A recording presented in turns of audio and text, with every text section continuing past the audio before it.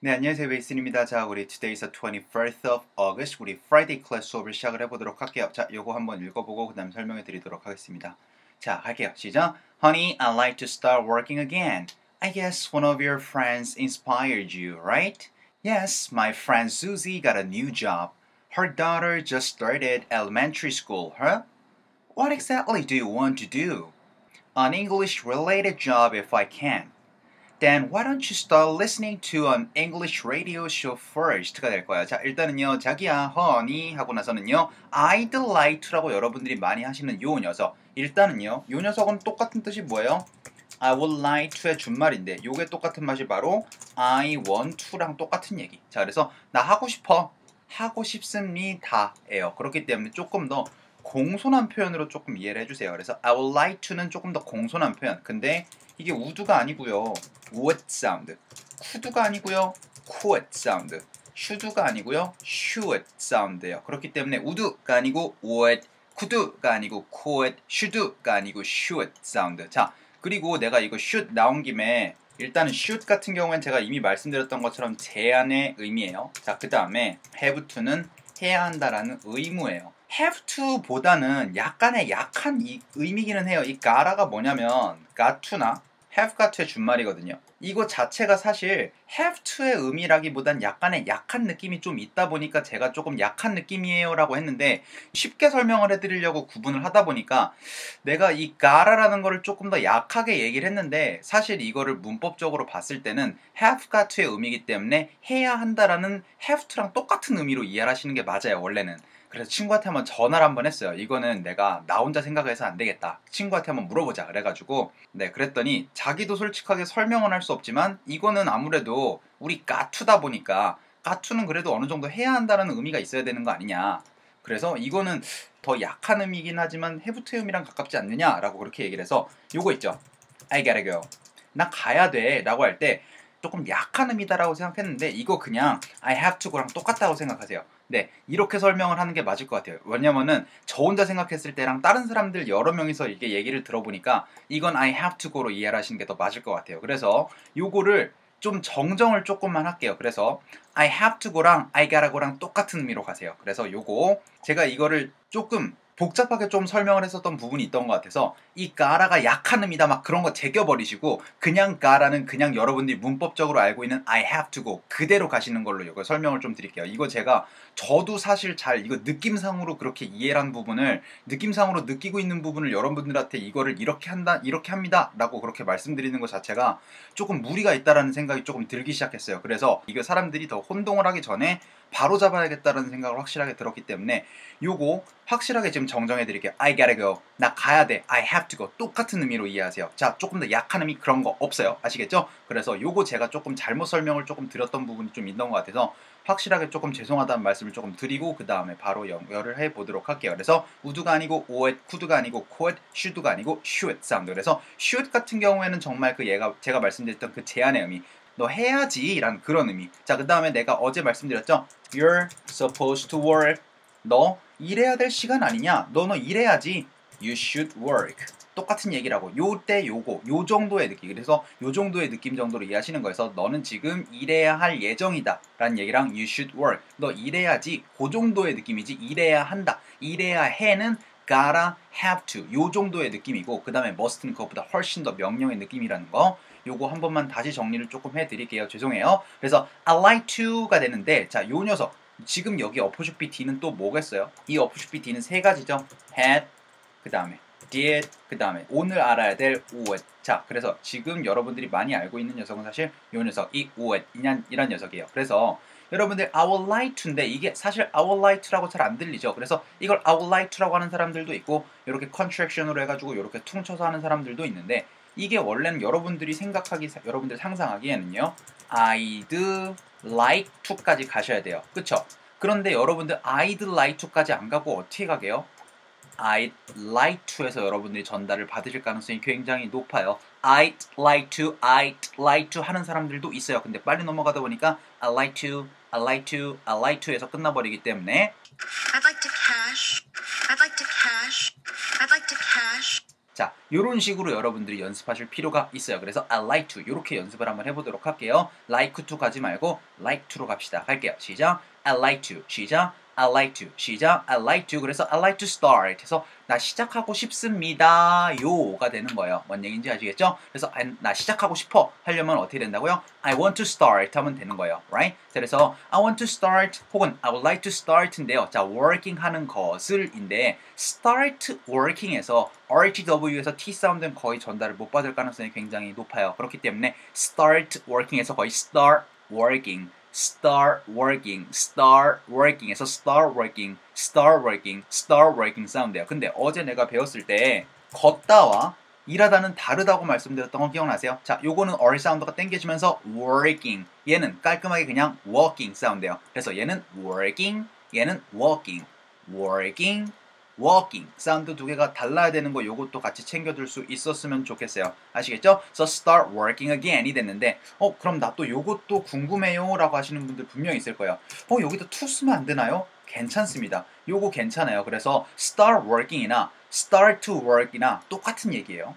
gerund는 내가 한번 설명했던 거 기억나세요? 요게 바로 동명사 ing 얘기하는 거고요. 그 다음에 infinitive 해서 infinitive. 자, infinitive 요게 무슨 뜻이냐면요, 우리 부정사 얘기하는 거예요. 그 투부정사 할 때 부정사, 그 부정할 때 나는 정말 뭐를 부정합니다 라고 할 때 그 부정이 아니고요, infinitive에서 이거 부정사. 그래서 gerund랑 부정사인데요, after the verb에서 이거 뭐 verb는 뭐예요? verb 하면은 요거 동사. 그래서 동사 뒤에 있는 부정사랑 gerund는요 no difference in meaning에서 뭐예요? 의미에서의 difference 차이가 없습니다 라는 얘기인데 이럴 때 차이가 없다는 얘기예요. 그래서 이런 동사에는 그래서 begin이나 continue, hate, like, love, prefer, start 같은 경우에는 to를 쓰거나 ing를 쓰거나 둘 다 뜻이 똑같다는 얘기. 그래서 begin talking이나 그 다음에 begin to talk이나 똑같은 얘기. 그 다음에 continue smoking이나 continue to smoke이나 똑같은 얘기. hate working이나 hate to work 똑같은 얘기. 근데 요거 같은 경우에는 사실 ing 형태로 기억하시는 게 좋아요. 왜냐면은 enjoy 다음에는 ing를 많이 쓰거든요. 근데 enjoy의 반대말로 hate를 많이 써요. 그렇기 때문에 여러분들 hate ing 형태를 기억을 해두시면 도움이 될 것 같아요. 그 다음에 like ing 많이 보시죠? like ing 그쵸? 그래서 love는 요거 똑같은 얘기잖아요. 근데 조금 더 강력할 때 love를 사용한다는 거. 자, 그 다음에 prefer 같은 경우에도 ing랑 그 다음에 둘 다 쓰는 거. 그 다음에 start 드디어 나왔네요. start ing나 start to 부정사나 똑같은 얘기. 그러니까 여러분들이 I like to start working인데 자, 아마도 본문에서는요 I love to start working으로 그렇게 얘기할 것 같아요. 자, 그래서 love는 like보다 훨씬 더 큰 의미로 이해하세요. 그래서 like은 정말 하고 싶어. 그러면 진짜 하고 싶은 거는 love라고 하는 거.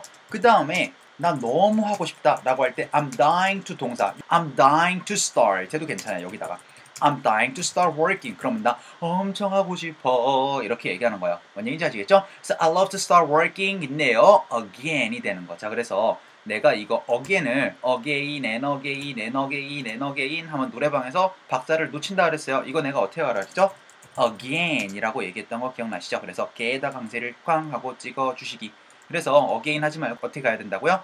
again 사운드예요. 요거 한번 연습 한번 해볼게요. 시작. again. 시작. again. 그런데 여러분들 again 사운드만 알고 있으면 안 되고 again의 강세가 찍히다 보니까 앞에 있는 a 사운드가 힘이 살짝 빠지면서 again, again, again, again 하면서 게의 강세가 찍히면서 약간 이 앞에 사운드가 사운드를 힘이 빠지기도 해요. I'm so glad you guys are friends again. I'm so glad you guys are friends again. I'm so glad you guys are friends again. 자, 일단 I'm so glad, I'm so happy란 얘기죠. 그래서 I'm so glad you guys are friends again. 그래서 너희들이 정말 다시 친구해서 난 정말 기뻐. 근데 friends again 에서 friends again 보다 약간 friends again 그래서 I'm so glad you guys are friends again 그래서 guys or 또 guys 을 사운드가 연결됐죠. 그래서 I'm so glad you guys are friends again. I'm so glad you guys are friends again. And I'm glad you and I are friends again too. And I'm glad you and I are friends again too. 그래서 여기도 I'm glad you and I에서 you and I에서 너와 내가 are friends again too에서 friends again too에서 여기도 friends again보다 약간 friends again too에서 I'm glad you guys에서 glad you보다 약간 glad you, glad you, glad you 이런 식으로 사운드를 냈어요. 그래서 I'm glad you, 그래서 I'm glad you and I are friends again too. And I'm glad you and I are friends again too. 아, 여기도 you and I로 붙였네요. you and I 대신에 you and I. 그래서 I'm glad you and I. 그래서 you and I are friends again too. And I'm glad you and I are friends again too.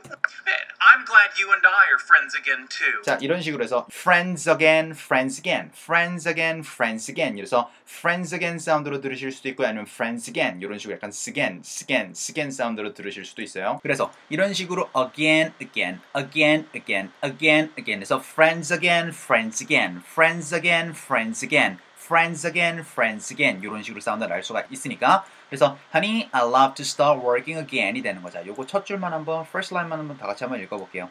honey부터 갑시다. 시작. honey, I love to start working again. 한 번 더 시작. honey, I love to start working again 했더니 I guess 내가 추측하기로는 해서 대디아가 생략이 되어 있는 거네요. 그래서 대시 없어요 지금 여기는. 근데 사실 대시 있는 것처럼 얘기해 주시면 돼요. 그래서 I guess that one of your friends가 됐는데 자 요것도 내가 며칠 전에 설명했던 걸로 기억이 나요. 숫자, 수치 다음에 있는 of는 뭐뭇의 의가 아니고 뭐뭇 중에 라고 해서 여기 다음에 복수명사가 많이 나올 거라 그랬어요. 그래서 your friends가 바로 복수명사고요. 그 다음에 여기 있는 of는 뭐뭇의보다는 뭐뭇 중에로 이해하시는 게 좋다. 그래서 너의 친구들 중에 하나가 inspired you에서 너를 조금 자극했구나, 널 조금 inspire, 널 조금 영감을 주었구나, 널 좀 격려했구나 라는 의미가 되는데요. 자, 일단은 요거 나온 김에 좀 정리를 좀 할게요. Two of your friends가 되면 어떻게 돼요? 너희들 친구들 중에 둘. Some of your friends 하면은 너희들 친구들 중에 몇. All of your friends 하면은 너희들 친구들 중에 모두. None of your friends 하면 너희들 친구들 다 아님이 되겠죠. 아시겠죠? 자, 그래서 요거 꼭 기억을 하세요. 되게 많이 나오네요. 그래서 I guess one of your friends가 되는데 one of가 아니고 one of your 사운드는 of your 사운드가 되니까 one of your 어떻게 돼서 one of your 사운드 나겠죠? 그래서 I guess one of your friends 하고 쉬어주고요. 왜요? 여기까지가 주어니까요. 그 다음에 여기가 동사잖아요. 그래서 inspired you가 될 텐데요. 내가 요거 spire의 강세가 있다고 그랬어요. 그래서 inspire인데요. 자, 이번에는요 past form이에요. 그래서 이거 present form이라고 할 땐 inspire에서 끝나지만 D가 붙어 있으니까 어떻게 돼요? inspired가 되는데요. inspired you 보다는요 D랑 U랑 붙으니까 어떻게 돼요? inspire you랑 비슷한 사운드 나죠. 자, did you보다는 어떻게 되죠? did you 사운드. 자, 그 다음에 could you보다는 어떻게 해주세요? could you 사운드. 그 다음에 would you보다는 어떻게 해주세요? would you 사운드가 붙으니까 inspire you 하는 사람들도 있어요. inspire you 할 수도 있고요. 그 다음에 inspired you 할 수도 있어요. 요건 옵션 두 가지 가져가세요. 네, inspired you 두 가지 사운드 날 수 있겠네요. 자, 그래서 우리 I guess one of your friends inspired you right인데 요거 지금 이거는 사실 right이 없다면 one of your friends inspired you 하면 뭐예요? 너희들 친구 중에 하나가 너를 뭐 격려했다 라는 그냥 팩트예요. 그런데 그렇지라고 하면서 지금 뭐예요? 다시 질문형을 만들어 줬는데 원래는 어떻게 돼야 돼요? Did one of your friends inspire you가 되는 거예요. 그래서 inspire you, right? 이렇게 물어보는 거죠. 그래서 요거는 그냥 일반형 문장인데 이거를 가지고 다시 질문형으로 만드시려면 요렇게 did으로 요거에 did 이게 튀어나와야 되는데 그냥 right 해도 된다는 거. 요거 그 대신 혹은 right 안 들어가고 그냥 요렇게 물어보셔도 돼요. inspired you? 이렇게 물어보셔도 되는 거. 자, 그러면은 요거 second line 한번 읽어볼게요. I guess부터 갑시다. 할게요. 시작. I guess one of your friends inspired you, right? 했더니요. Yes, my friend Susie가. 그래서 Susie라는 내 친구가 got a new job에서 새로운 job을 찾았거든. got a new job 해도 괜찮고요. got a 사운드로 만들어 주셔도 돼요. 자, 그래서 my friend Susie got a new job인데 자, 그런데 여러분들이 하나 아셔야 되는 건 뭐냐면은 지금 이건 내 친구 수지가 라는 얘기잖아요. 근데 내 친구가 라고 얘기하고 싶어요. 그냥 내 친구가. 그럼 my friend got a new job 보다는 이렇게 많이 보실 거예요. A friend of mine 이렇게. 그래서 a friend of mine got a new job. 그래서 우리나라 말이랑 그 다음에 영어랑은 조금의 그런 컨셉 자체가 좀 달라요. 이런 것들. 내 친구가 라고 얘기해야 되는데 내 친구 중에 하나가 라고 얘기하는 걸 또 많이 보실 수가 있어요. 그래서 이건 내 친구 중에 하나예요.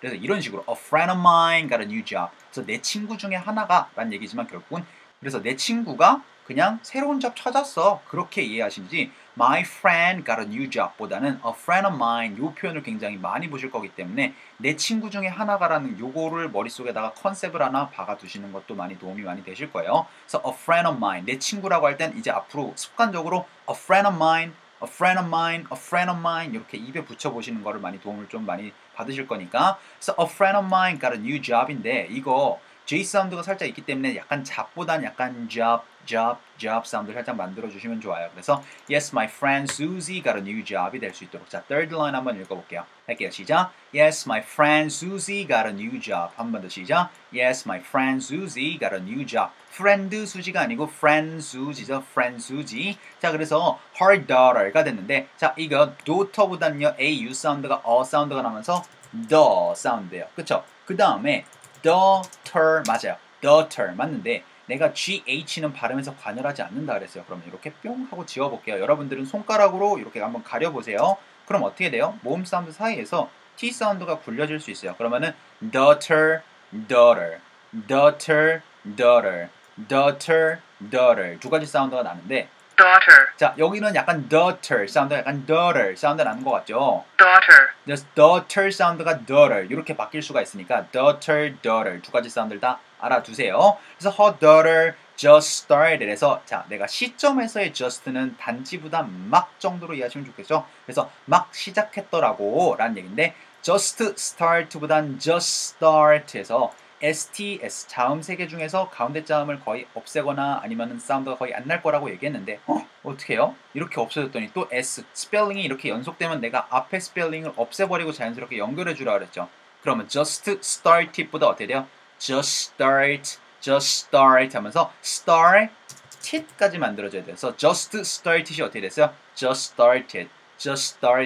started 사운드인데요. 자, 요거 내가 모음 사운드 사이에서 이 T 사운드는 굴려질 수 있다라고 얘기했던 거 기억나세요? 그러니까 started 사운드가 started 사운드로 만들어질 수가 있어요. 그래서 여러분들이 알고 있는 let's get started 이라고 할 때 started 이라고 얘기하는 사람들보다 started 이라고 얘기하는 사람들이 훨씬 더 많았지 않았어요? 그래서 just started 요거를 기억을 해주시는 것도 좋아요. 그래서 her daughter just started elementary school 이 됐는데 자, 그래서 요거 초등학교를 elementary라고 얘기하는 거죠. man에다 강세 찍어주고 L보다는 elementary 이런 느낌으로 elementary 사운드를 많이 들어볼 수 있어요. elementary, 그래서 elementary인데 elementary, 그래서 elementary 사운드. 근데 이걸 elementary라고 얘기하는 사람들은 거의 많이 못 봤던 것 같아요. 그래서 elementary 사운드로 많이 연습하세요. elementary 사운드. 요거 한번 갈게요. 시작. elementary. 시작. elementary. 그 다음에 school 항상 붙여주셔야 돼요. 그래서 초등학교를 elementary school, 그 다음에 중학교를 여러분들이 알고 있는 middle school, 그 다음에 고등학교를 high school 이라고 얘기하는 거. 그래서 elementary school, 가 됐는데 자, 이 허는요, 정도로 이해하시면 돼요. 이걸 또 뜻이 있다라고 생각하시면 안 돼요. 아시겠죠? 그래서 그냥 추임새예요. 그래서 her daughter just started elementary school 이 되는 거, 가 되는 거. 자, 요거 한번 가보도록 할게요. 갑시다. 시작. Her daughter just started elementary school. 가 됐더니 what exactly? 자, 일단은 내가 exactly보다는요. 여기 exactly에서 내가 CTL 사운드, T 사운드 거의 없어진다 그랬고요. 그 다음에 exactly 아니고 exact의 느낌. 내가 EX 사운드는 그래서 example이 아니고 example 사운드 만들어 달라 그랬던 거 기억나세요? 그래서 exactly보단 exactly 이런 식으로 사운드 나요. 그래서 what exactly 이렇게 얘기하는 사람들도 있고요. 아니면은 모음 사운드 사이에서 여기 T 사운드를 굴려가지고 what exactly 이런 느낌 what exactly 이런 식으로 사운드를 전달을 받으실 수도 있어요. 그래서 what exactly 자, 일단 exactly 정확하게 이거 없어도 되는 거 아시죠? 그래서 what do you want to do. 그래서 너 뭐 하기를 원하니? 라는 얘기잖아요. 그래서 what do you sound 요거 내가 what do you sound는 어떻게 된다고요? what do you sound로 변할 수 있다는 거 기억나세요? what do you sound가요. 빨리 넘어가면요 what do you sound로 변해요. 그렇기 때문에 여러분들이 what do you sound만 알아두면 안 되고 what do you sound를 알아야 돼요. 그래서 what do you want? 너 뭘 원하니? 라는 얘기죠. 그래서 what do you want sound. 그래서 what do you want to do? 해서 뭘 하기를 원하니? 라는 얘기. What do you want me to do? What do you want me to do? What do you want me to do? 자, 그래서 what do you want to do인데요. What exactly do you want to do가 되는 거죠. 그래서 what exactly do you want to do가 되는 거예요. 그래서 what exactly do you want to do 혹은 what exactly do you want to do. 근데 What exactly are your intentions? What exactly are your intentions? Exactly. What exactly? A woman. Exactly. What exactly? A woman. want to do, want to do, want to do 사운드가 wanna do라고 할 수도 있죠. 그래서 what exactly do you wanna do? What exactly do you wanna do? What exactly do you wanna do? 할 수도 있고요. 아니면 do you want to do가 될 수도 있어요. 아시겠죠? 자, 요거 한번 읽어볼게요. What exactly do you want to do? 너 정확하게 뭘 하고 싶은데? 라는 거. 자, 요거 한번 읽어보도록 할게요. What exactly 갈게요. 시작. What exactly do you want to do? 했더니요. English라고 얘기하는데 자, 영어 은근히 여러분들 말하는 거 쉽지 않아요. English가 아니고 얘는 리듬이 살짝 있어요. English의 느낌이에요. 자, 그래서 English 해서 뜬뜨르든의 느낌으로 English, English, English 이 리듬으로 가시는 게 가장 좋을 것 같아요. English가 아니고 English, English, English 이런 느낌. English. 그래서 English가 아니고 English의 느낌으로 가주시는 게 좋아요. English. English. 자, 그래서 English 가지 말고 English, English 사운드. 그래서 un-English 할 수도 있지만 un-ing 사운드 자연스럽게 연결돼요. 그래서 un-English related인데 related 사운드예요. 원래는 related. Related. 자, 그래서 related인데 이게 연관된이란 뜻이죠. related 하면은. 근데 여러분들이 아셔야 되는 거는 릴이 아니고 r 사운드로 시작되는 녀석들은 리, 라, 러, 레, 루 이 모양이 모아져서 related에서 끝나야 돼요. 아까 전에도 started 했던 것처럼 그래서 tid까지 안 가고 tit에서 끝나는데 Related. 그래서 associated, connected에서 연결이 되어져 있는 이란 얘기죠. 관련되어져 있는 이란 얘기여서 English related 이니까 뭐예요? 영어 관련되어져 있는인데 이것도 related 아까 전에 started 했던 것처럼 그런데 이것도 똑같이 모음 사운드 사이에서 t 사운드가 굴려지니까 t 사운드가 어떻게 변해요? related로 바뀌는 거예요. 그래서 related, related, related 사운드 related이 아니고 related이에요. 자, 요거 한번 연습 한번 해볼게요. 시작, related, 시작, related, 시작, related 해서 an English related job이 되는 거. 자, 근데요 만약에 내가 할 수 있다면 if I can 인데 if I 하지 말고 어떻게 해요? if I 사운드. 그래서 약간 이런 느낌이에요. if I 해서 if I가 아니고 자, 그러면은 if you 어떻게 가야 돼요? if you가 아니고 if you에서 끝나야 돼요. 자, 그럼 if it 어떻게 가요? if it에서 끝나는 거예요. 자, 지금 다 F 사운드 때문에 F에서 끝나니까 자연스럽게 연결이 사운드가 되다 보니까 이렇게 사운드가 만들어졌어요. 그래서 if I can이 아니고 if I can 해서 끝나요. 아시겠죠? 그래서 an English related job if I can이 되는 거예요. 그래서 내가 할 수 있다면은 영어와 관련되어져 있는 직업을 하고 싶어 라는 거. 자, 요거 한번 읽어볼게요. 시작. An English related job if I can이 되는 거죠. 다시 한번 갈게요. 시작. An English related job if I can이 되는 거예요. 그러면 why don't you 뭐 하는 게 어떻겠니? 요거 며칠 전에 썼었어요. 자, 이거 원래는 why don't you 근데 내가 요 사운드가 어떻게 굴려줄 수 있다고요? 두 사운드가 붙으면서 why don't you 사운드가 날 수 있다. 자, 그 다음에 요거 y 사운드에서 요거 don't 사운드가 y don't 사운드가 만들어지니까 why don't you 혹은 why don't you 두 가지 사운드가 만들어질 수가 있다. 그런데 여러분들이 또 뭘 알아야 된다? 내가 y로 끝난 녀석들은 y 사운드가 빨리 연결될 수 있다 라고 말씀드렸어요. 그래서 y 사운드가 빨리 넘어가면서 거의 이 사운드를 잘 못 듣고 why don't you 이런 식으로 사운드가 빨리 넘어갈 수가 있다 라고 말씀드렸던 거 기억나시죠? Why don't you come over? Why don't you come over? Why don't you just stay up here? Why don't you just stay up here? Why don't you go back there and see? Why don't you go back there and see? Why don't you go back there and see? 그래서 요거 why don't you 사운드가 why don't you 사운드로 빨리 변하면은 여러분들 권유를 받았을 때도 못 알아먹을 수 있으니까 요거 why don't you 사운드를 꼭 기억을 해 주셔야 될 것 같아요. 그래서 why don't you 사운드 요거 한번 연습 한번 해볼게요.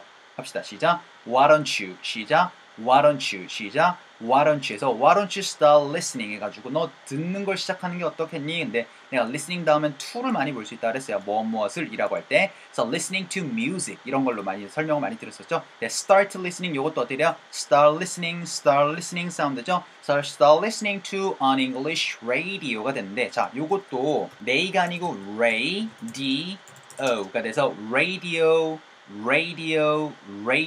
사운드예요. 그래서 ray D 사운드가 ray 리로 바뀌기도 해요.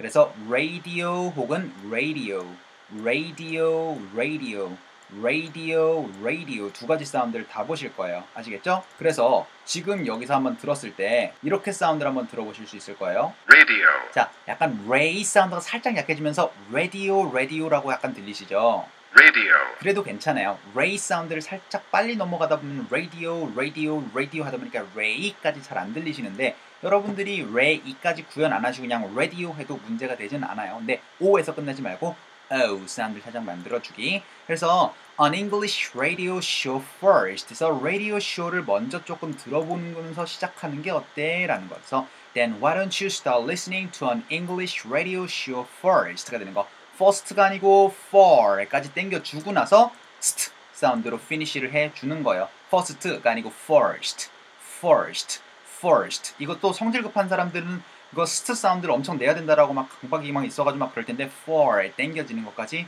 참고 기다려 주셔야 돼요. 아시겠죠? So first가 될 수 있도록. So then why don't you start listening to an English radio show first가 될 수 있도록. 자, 요거 조금 긴데 한번 두 줄 한번 가볼게요.